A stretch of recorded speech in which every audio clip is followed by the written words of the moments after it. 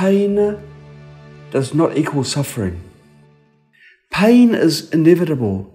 Suffering is not. Pain and suffering are two very different animals.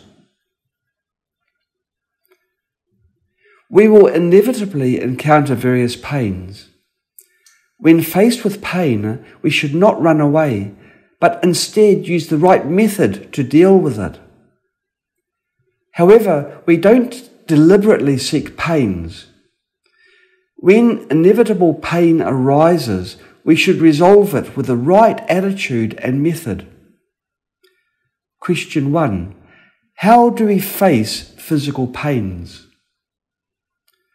When physical pain such as illness arises, we need to identify the cause, see a doctor and take medicine if necessary. We are not against seeing a doctor or taking medicine, as you may not have the ability to heal yourself without them. Take medicine and see a doctor if needed. When it comes to leg pain during meditation, it may be because your clothing is too tight, which restricts blood flow. Therefore, when meditating, wear loose clothing.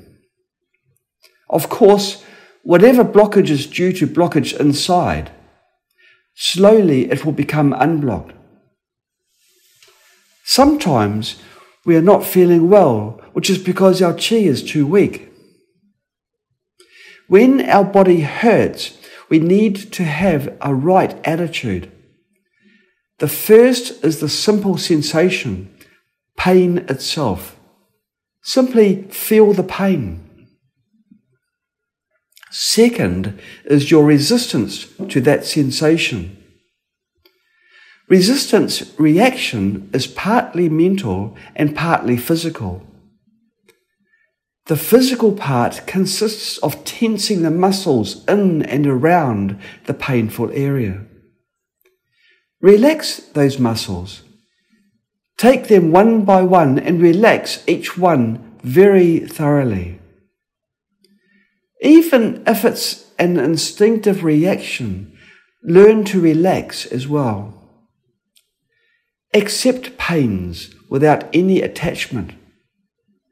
For example, when your legs hurt, your mind and then your legs will also tense up, causing even more pain.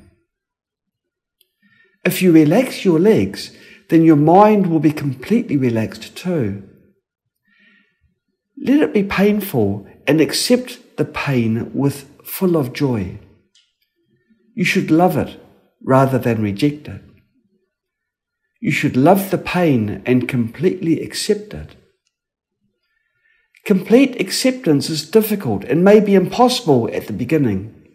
You may think, how can I accept pains?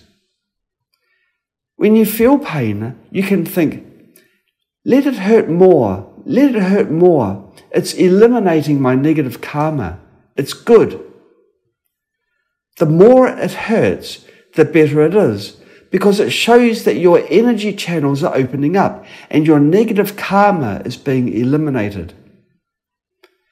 Pain indicates that your energy channels are blocked by karmic obstacles. Once they are open, it shows that you've experienced the karmic result, so the karma is eliminated. How nice.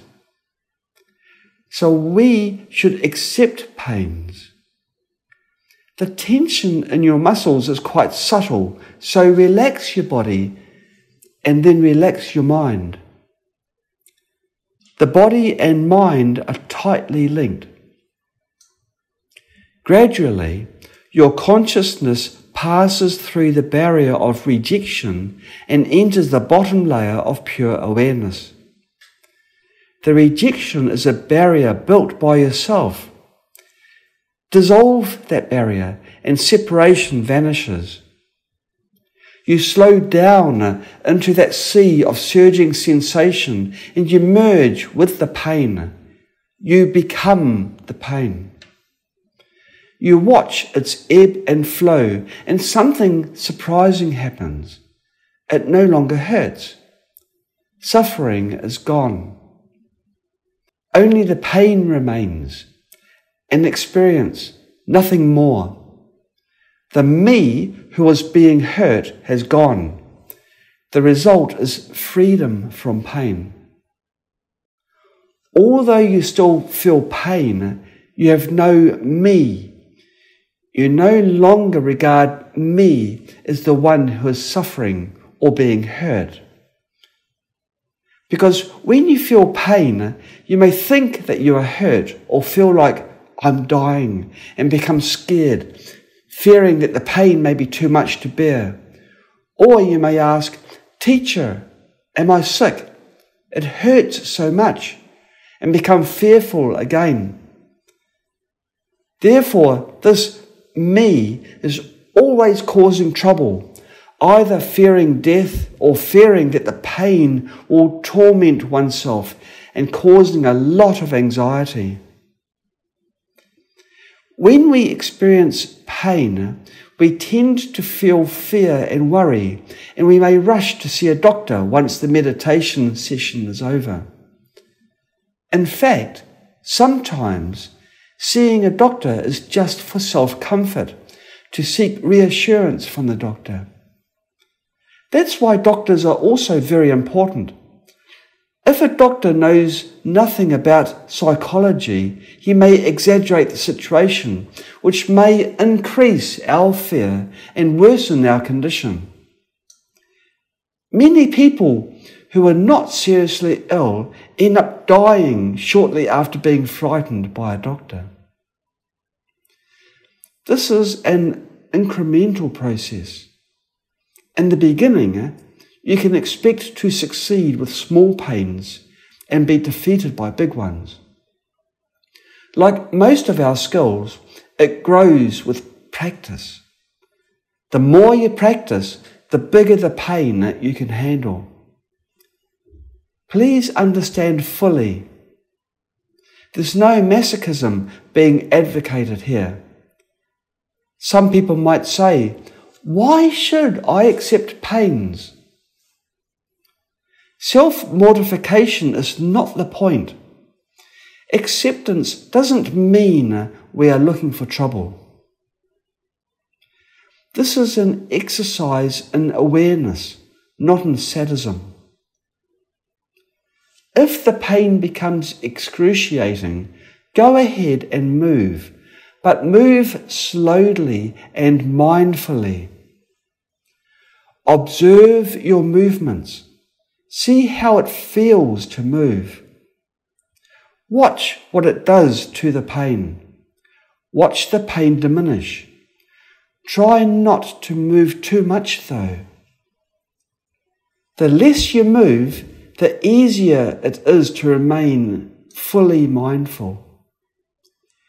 New meditators sometimes say they have trouble remaining mindful when pain is present.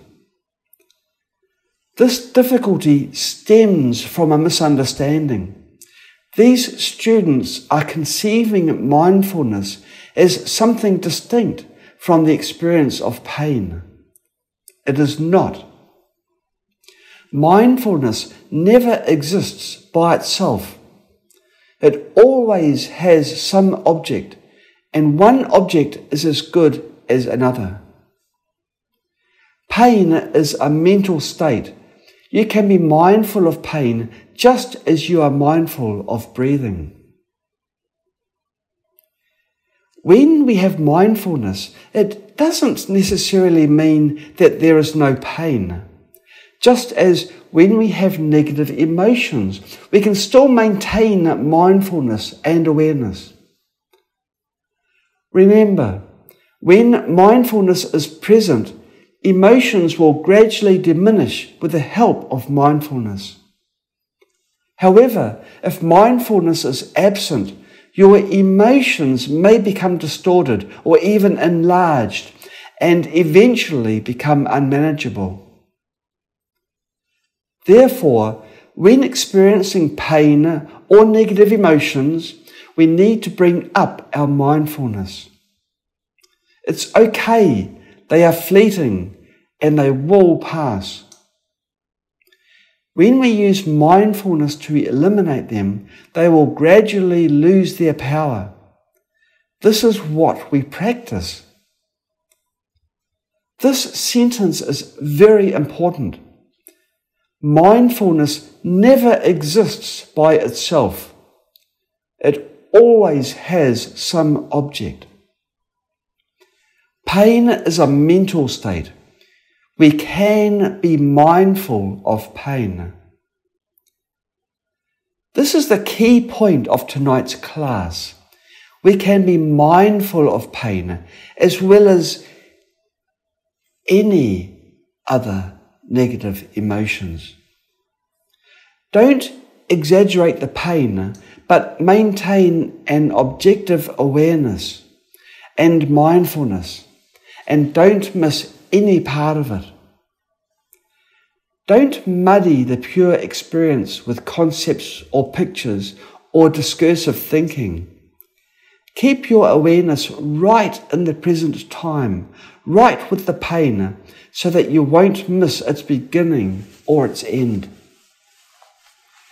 Pain not viewed in the clear light of mindfulness gives rise to emotional reactions like fear, anxiety, or anger.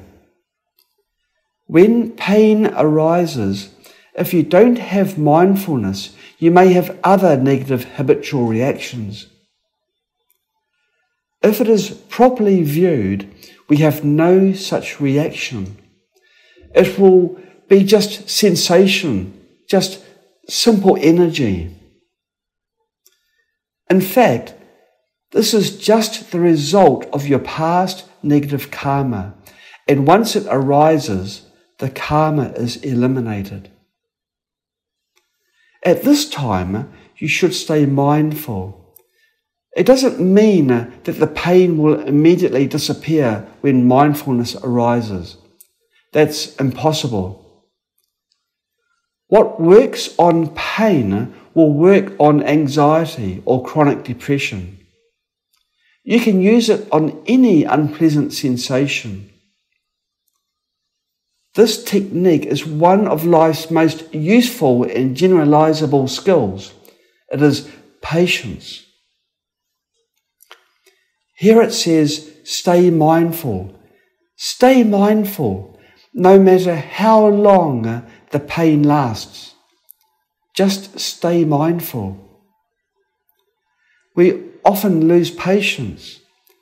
After staying mindful for a while, we may start to lose it and think, why is the pain still here? Then fear arises. Am I dying?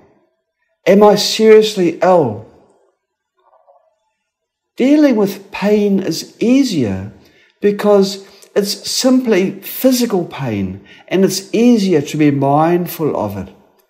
But when you have negative emotions, it's really hard to raise your mindfulness. This is very contradictory because you have positive and negative attitudes simultaneously. You need to have mindfulness, but meanwhile, your negative emotions are still present. However, you can do it. When you have greed, immediately turn on your mindfulness and the greed will disappear. When you have anger, turn on your mindfulness and the anger will weaken or even disappear. This is what practice is all about. Bring up mindfulness, maintain awareness and equanimity.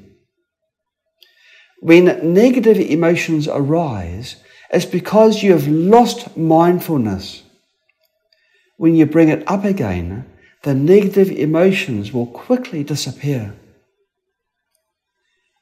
Negative emotions actually disappear quickly once mindfulness arises, but physical pain is more difficult. It's hard for physical pain to disappear, but easier to be mindful of it.